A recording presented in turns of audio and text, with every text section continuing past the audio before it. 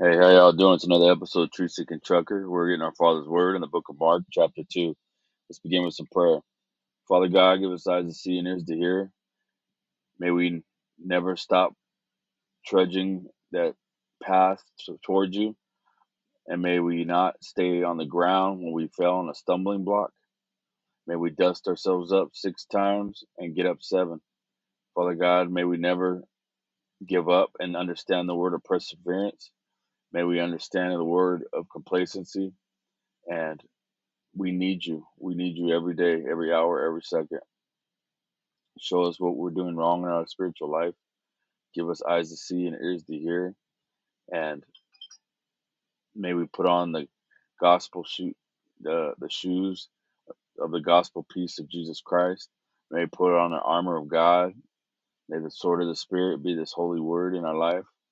The breastplate of righteousness, the helmet of salvation, and the girth that holds our pants up and our of truth. And thank you for listening to us in Jesus Christ's name. Amen. All right. Mark 2, where you at, Mark? All right. Here we go. Mark 2, verse 1. And again he entered into Capernaum after some days, and it was noised that he was in the house. And 2, and the straightway many were gathered together, insomuch that there was no room to receive them, no, not so much as about the door. And he preached the word unto them. People were excited Jesus came. His reputation is spreading through the land, and he is truly the people's champion. Verse 3. And they came unto him, bringing one sick of the palsy. He had a problems walking, moving, which was born of 4. I believe that's all 4 limbs, almost like a paraplegic. 4. And when they could not come nigh unto him for the press, they uncovered the roof where he was, and then they had broken it up. So they laid down the bed thereon, sick of the palsy lay.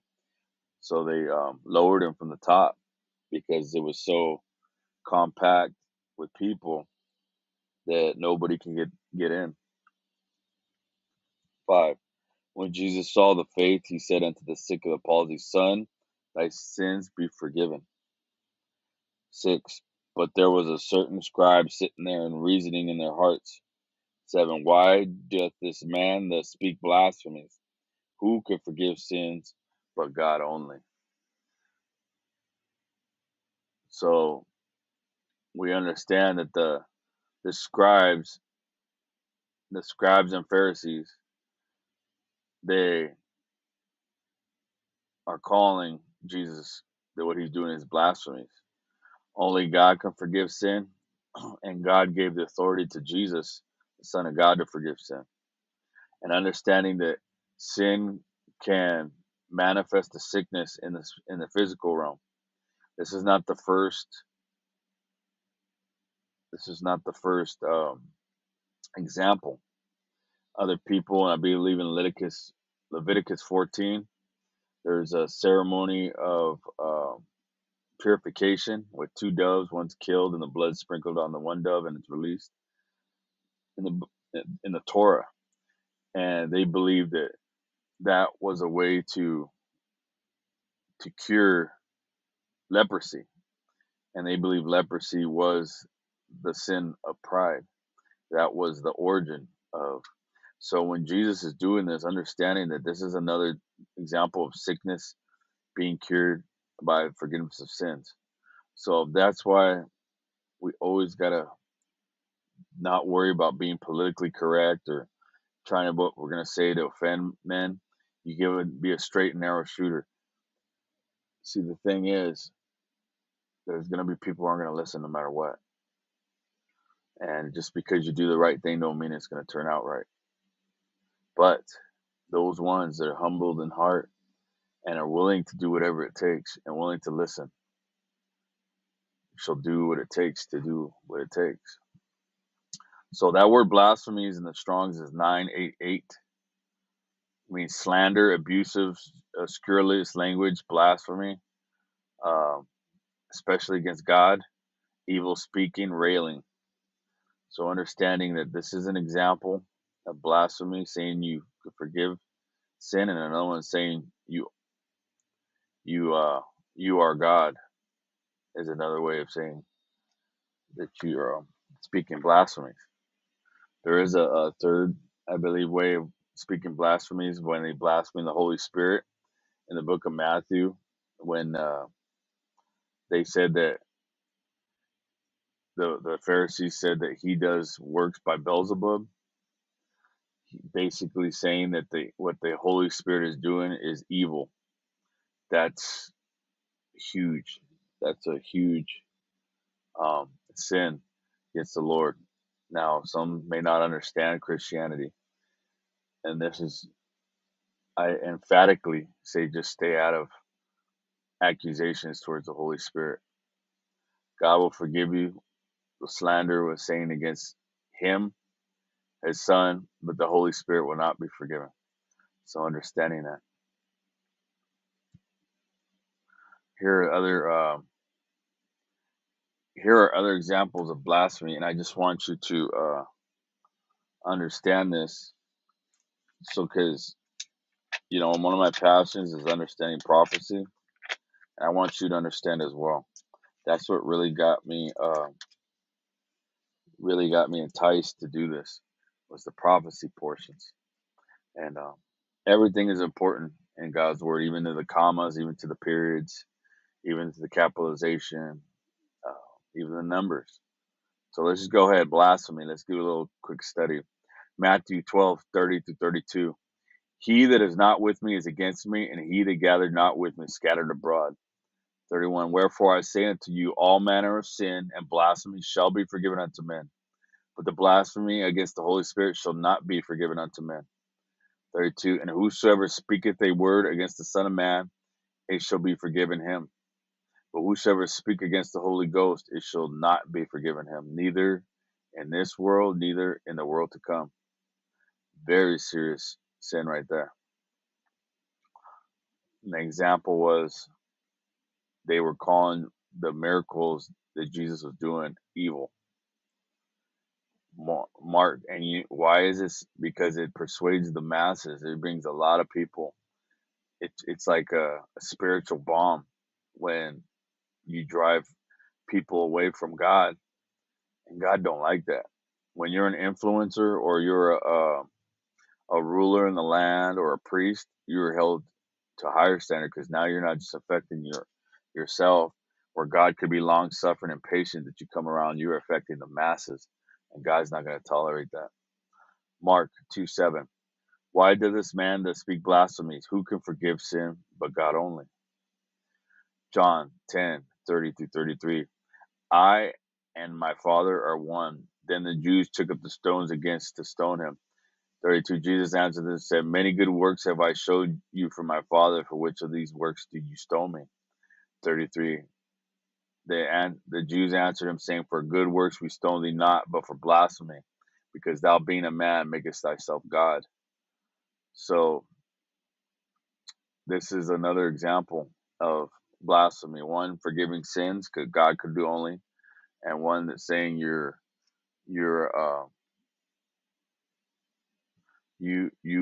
have they're saying he's God, but he's not.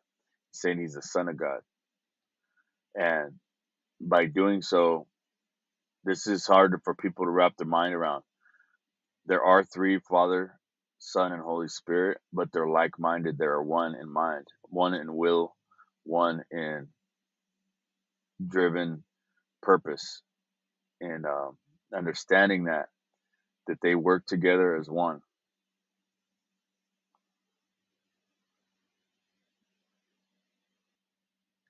So let's go to Revelation 13:1.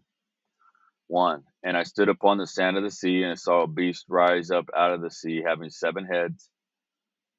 Those 7 heads are 7 mountains of altar worship. We have 7 continents. understanding this is worldwide. And 10 horns. 10 horns of power are given to kings around the world. And upon his horns 10 crowns that's given. And upon the heads of the name of blasphemy. So we understand what that blasphemy is saying. I can forgive sin, and I am one with God. Or even saying you're Jesus or God, right? Revelations 13:5. And there was given unto him a mouth speaking great things and blasphemies. These great things are flatteries and talks of peace. And the power was given unto him to continue 40 and 2 months. So that's equal to 3.5 years, right? That's you do 12 times 3 is 36, plus 4 plus 6 or plus 2, so that's 6. So it's 3.5 years. That's the middle of Daniel's 70th week, if you study prophecy. And that's in the midst of that week, the Antichrist will break the covenant or the peace between Israel and the enemies of God. And so understanding this. All right, let's get back onto Mark. Ooh, it's getting hot in here. All right, Mark 2, verse 8. And immediately when Jesus perceived in his spirit that they so reasoned with themselves, he said unto them, why reason ye these things in your hearts? See, only God and Jesus and the Holy Spirit could see your minds and your hearts. So the book of Ezekiel 8, God took Ezekiel into the mind of the priests that were in the temple that were worshiping in dark chambers, and also that were worshiping in their imagery of their mind. So understanding that when you hear this, don't take this in vain, that Jesus can see their hearts. Only a supernatural being can do that. All we do is perceive our facial expression and body language or tone of voice. We got cues, but Jesus actually could see into your heart. Verse 9. Whether it is it easier to say to the sick of the palsy, thy sins be forgiven thee, or to say, arise and take up thy bed and walk? So asking him a question, they're in a dilemma. 10. But that ye may know that the Son of Man hath power on earth to forgive sins.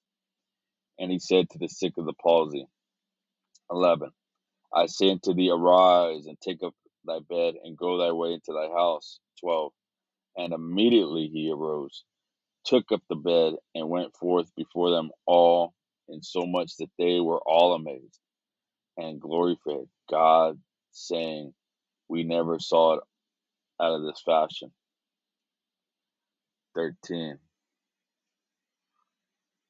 Beautiful. Christ doing miracles. Christ being the Prince of Peace, doing those things for us we cannot do for ourselves, being our champion, being our king, being our high priest, being the good shepherd. Verse 13. And he went forth again by the seaside, and all the multitude resorted unto him, and he taught them. 14.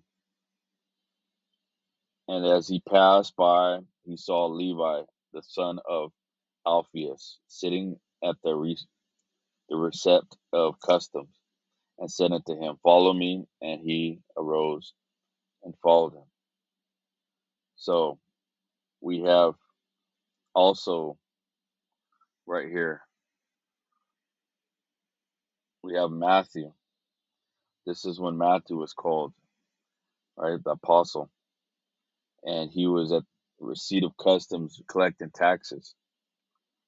So he got up and followed him. Verse 15. And it came to pass that as Jesus sat at meat in his house, many publicans and sinners sat also together with Jesus and his disciples, for there were many, and they followed him. 16. And when the scribes and Pharisees saw him eat with publicans and sinners, they said unto his disciples, how is it that he eateth and drinketh with publicans and sinners? 17. When Jesus heard it, he hath said unto him, they that are whole have no need of physicians, but they that are sick I come not to call the righteous, but sinners to repentance. Again, Christ bringing up the fact of being a physician, and people that are sick, and also dealing with sin to bring that to pass, where people can be healed and be whole, right? What were these Pharisees bringing up? I believe they're bringing up Psalms 1. Blessed is the man that walketh not in the counsel of the ungodly, nor standeth in the way of sinners, nor sitteth in the seat of the scornful. 2. But his delight is in the law of the Lord, and in the law doth he meditate day and night. 3. And he shall be like a tree planted at the rivers of water, that bringeth forth the fruit in his seasons. His leaf also shall not wither, and whosoever he doeth shall prosper. For the ungodly are not so, but are like the chaff in the wind driven away. 5. Therefore the ungodly shall not stand in judgment, nor sinners in the congregation of the righteous. 6. For the Lord knoweth the way of the righteous, but in the way of the ungodly shall perish. So Jesus is bringing the new covenant. We do not partake in the way that are the sinful nature of the sinner, but we love the sinner, and we bring them to our battleground, which is the church, which is outside of their stomping grounds where they commit most of their sins, either being a drug den or a bar. Some people have had the privilege of being sent. It's not out of the realm of that happening, but you have to get permission from the Lord to do that, because you're going in a place with demons. And understanding you got to be led by the Spirit. Now, Christ said to repent. That means to turn away. And I got it up here. Strong's 33:41, to change of mind, right? Repentance, to change in the inner man. Very important. Very important. Fight them sins. Fight that evil temptation. And if you fall, get back up. Perseverance. Do not accept it as the norm. Do whatever it takes. Pray, fast, rebuke in the name of Jesus. Fight, fight, fight. This is not working for your salvation, but it is as part of the deal, being born again. Now, I'm always going to say this. NIV, this is the equivalent of Mark 2:17. I'm just going to read the last part of it. Again, I am not called the righteous, but sinners to repentance. NIV, but sinners. NLT, they are sinners. ESV, sinners. Berean Standard Version, sinners. Berean Literal Bible, but sinners. King James Bible, to call the righteous, but sinners to repentance. New King James, but sinners to repentance. New King James has subtle changes with commas that mess with prophecy. So I'd be careful with New King James. Why go to the New King James when you got the Old King James, and you can learn the Old English font in 20 minutes if you're willing. NASB, but sinners. NASB 95, but sinners. Legacy Standard Bible, but sinners. Look at the changes. Taking out repentance. Amplified Bible, humbly seek forgiveness, but sinners. Christian Standard Bible, call righteous but sinners. Holman Christian Standard Bible, the righteous but sinners. American Standard Version, call the righteous but sinners. Aramaic Bible in plain English, to call the righteous but sinners. Contemporary English Version, I came to invite sinners. Again and again and again, all these standard versions. Mark 2:17 is a great example to stand against these Bibles that are being changed and preserving the truth. I will not debate that to keep the video down. I've done it in other videos, but crossing this again, I can't help but to bring that up in case you're barely jumping in right now. Okay, Mark 2, verse 8. And the disciples of John and of the Pharisees used to fast, and they came and said unto him, Why did the disciples of John and of the Pharisees fast, but the disciples not? 19. And Jesus said unto them, Can the children of the bride chamber fast while the bridegroom is with them? So Jesus referencing himself as the bridegroom, understanding this is important in prophecy as well. As long as they have the bridegroom with them, they cannot fast. 20. But the day will come when the bridegroom shall be taken away from them, and then they fast in those days. So Jesus answering them, you don't have to fast when I'm here, but when I'm gone, you will. That's why. 21. No man also sewed the piece of new cloth on an old garment, else the new piece that filled it up taken away from the old, and the rent was made worse. So God's a God of order. And when Christ dies on the cross, salvation will be offered amongst all the nations. All the nations. And by coming to Christ, you're cleansed by the blood of the Lamb, and then you're able to receive the Holy Spirit and be baptized in the Father, Son, and the Holy Ghost. And that Holy Spirit that dwells in you is greater than the one who lives in the world.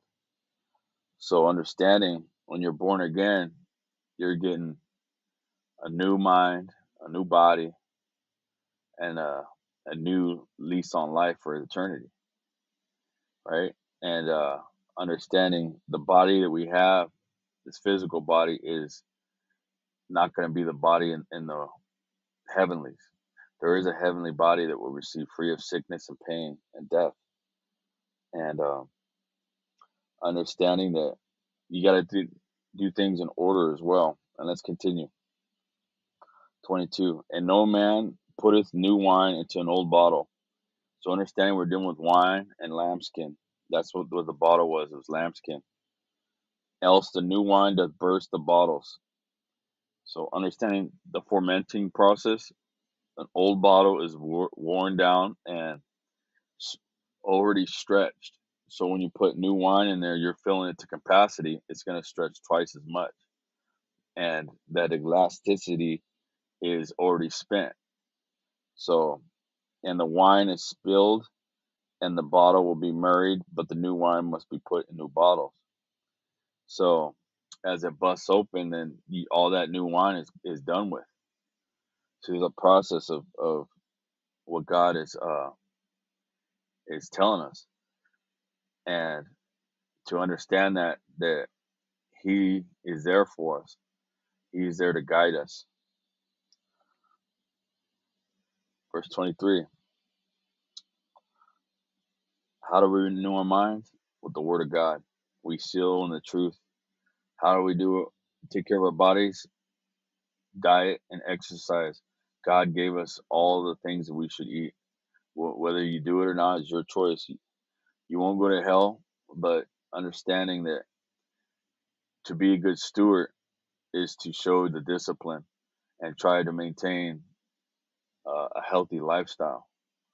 And by not doing so, you are limiting your ways of being healthy, having the energy to get up, to serve the Lord, to do the things it takes, the strength. And if you don't, then you're just limiting. You're not the most effective. You're not at your best, and you're not at maximum effectiveness to serving the Lord. I hope you understand what I said. Verse 23. And it came to pass that he went through the cornfields on the Sabbath day, and his disciples began as they went to pluck the ears of corn. 24. And the Pharisees said unto him, Behold, why do they on the Sabbath that which is not lawful? 25. And he said unto them, Have you never read what David did when he had a need and was hungered, he that went with him. So Christ is saying, did you hear what David did? And this will be in 1 Samuel. It's 1 Samuel 21. And I went 1 through 6. You should get that. And see, I didn't understand this because I didn't see King David as anything but a king. But actually, in the book of Acts, talks as King David was not just a king; he was a prophet. And what do priests do on the Sabbath? They work. They work to feed the people the word of God. They work to prepare the things that needed to be prepared. And who is Jesus Christ? He is the high priest, right? He is the high priest. And the apostles, who were the apostles? His servants, understanding he did not violate the Sabbath, but actually they failed to see who he truly was.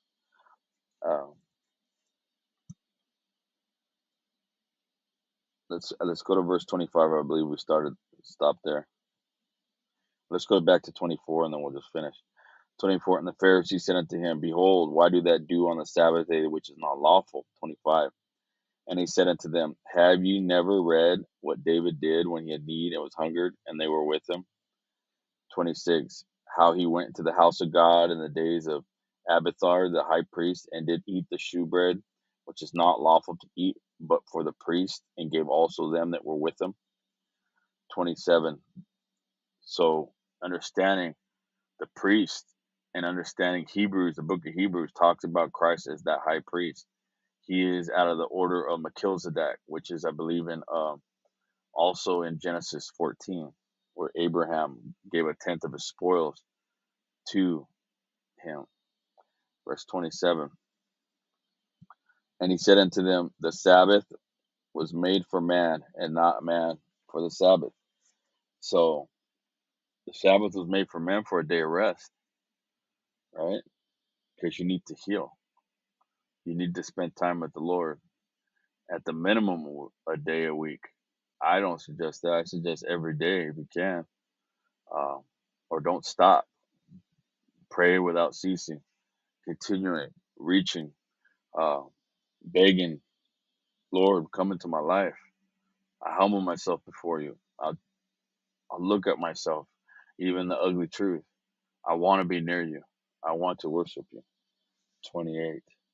Therefore, the Son of Man is Lord also of the Sabbath. Understanding the word Lord is also a word for priest, right? King of kings and priest of priests, or Lord of lords, right? Understanding what Jesus said. Jesus did not say, do not. People use this as reason not to keep the Sabbath holy, not to do the things that are that God had appointed to us since the beginning. Understanding this, that we are asked to do something, or actually not asked, commanded. Forgive me. Now it's hard to start, but if you do, you pray to God, He'll give you a way. I know I'm blessed to be able to do it now, but before I wasn't, and I didn't even attempt it. I always thought that Christ did away with the law. He did away with the punishment of the law. He took that, bared on him. But we have to strive to do, truly strive, not just, I'm gonna attempt it, but it's this life, this Christian life is not easy. I'm gonna tell you, everything's against you. The world, everything, but do not worry. Why? Because Christ already defeated the world, defeated the devil, right? Understanding in victory and standing in victory is important to know who you are in Christ. All right. Well, God bless you. Take care. Have a great rest of your day.